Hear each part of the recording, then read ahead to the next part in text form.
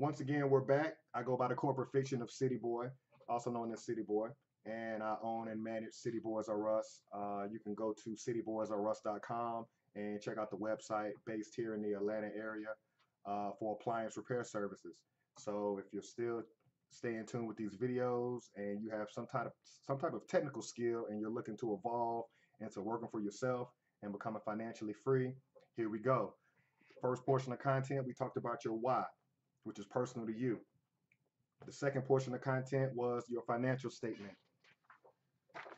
Now that you've done your inventory on your financial statement, you probably realize that you have a negative net worth, you have no money to the game, you've basically been working all your life, and financially you're a slave. You have nothing to show for it but a bunch of liabilities.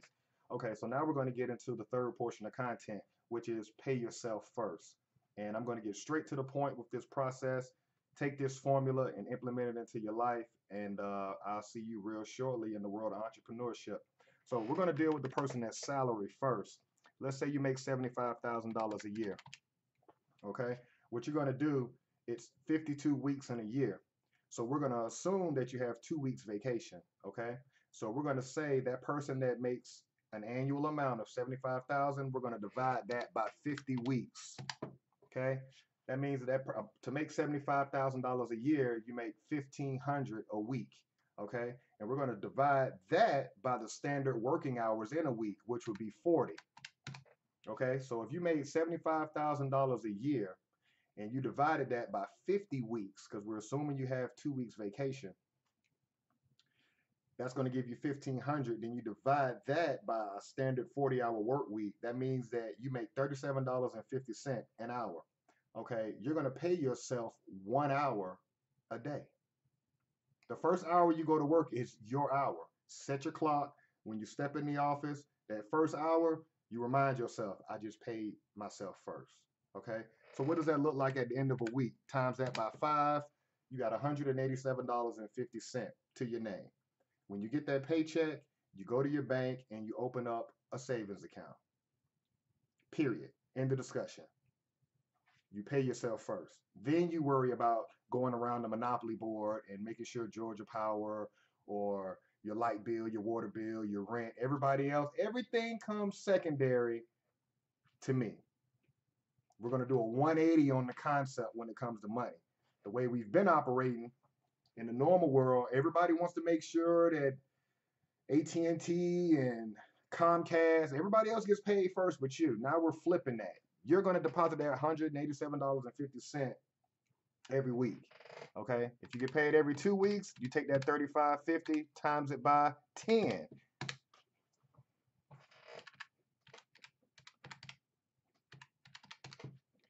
$375 if you get paid every 2 weeks. Goes straight to a savings account before you pay anything else. It goes straight into your savings account. Figure out how you pay everybody else later.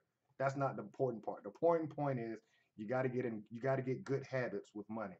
All right, so let's take that person that's making an hourly rate, hourly wage. It's easy. It's already spelled out for you. Let's say you're making $15 an hour. You multiply that by 5 days. That's $75 at the end of the week. $75. You go straight to the bank and you open up a savings account and you put that $75 in there. At the end of a month's time, you have $300 to your name. Okay. That man that's making $75,000 a year, he takes that $37.50. In a week's time, he's got that $187.50. Times that by 4. In a month's time, he's got $750 to his name. Now the goal is to get to $1,000. We want to get $1,000 in a savings account before we take the next step into entrepreneurship. Okay. Now, the only other thing I want to leave you with, to show that I walk it like I talk it, back in 2010, I became debt free. Okay. On that day, I paid $1,683.41 to Capital One. Okay.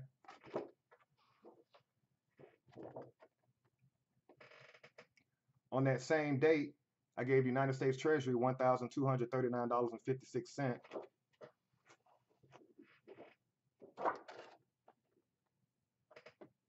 Also owed the state of Georgia $440, which they got a check on the same date, August 2nd, 2010.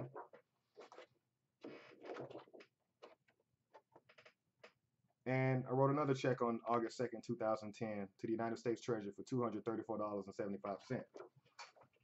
So I too was in debt. But if I can do it, you can do it. So that'll debunk a lot of the myths and theories about, well, I can't do it. I just showed you I did it. I was making an hourly wage. Uh, I applied this concept. It gets better as you go along, but that's just the first part of it. Um, you have to pay yourself 1 hour a day. And if your salary, take whatever you make salary, divide it by 50, okay? And then divide it by 40, okay? And then that's going to give you your hourly wage. If you get paid every 2 weeks, no problem. You take that 75,000, instead of dividing it by 50 weeks, divided by 25, divided by 80, you come up with the same number. The math doesn't change. What we're doing is we're changing behavior, okay? And we're changing behavior because in the world of entrepreneurship, it's not how much money you make, it's how much money you keep. So before we start to get into entrepreneurship, you have to get your personal house in order, okay? You have to take control of money, all right? There's a lot of videos out there about, I can, they only focus on the income side. I can get you to make $100,000, 250, whatever have you, but they don't explain the whole financial statement. What's the expenses? What's the liabilities? The way that I did it, uh, I played the game for keeps. Uh, got myself debt free and made it where there's no liabilities, and we only deal with expenses and income and savings. And I got this from people who have money. I'm going to leave you with DaveRamsey.com, Financial Peace University. That's also one of the avenues that I took and incorporated a lot of his principles. David Bosch with the Latte Factor. I also incorporated his principles from that CD set that I purchased, and RichDad.com.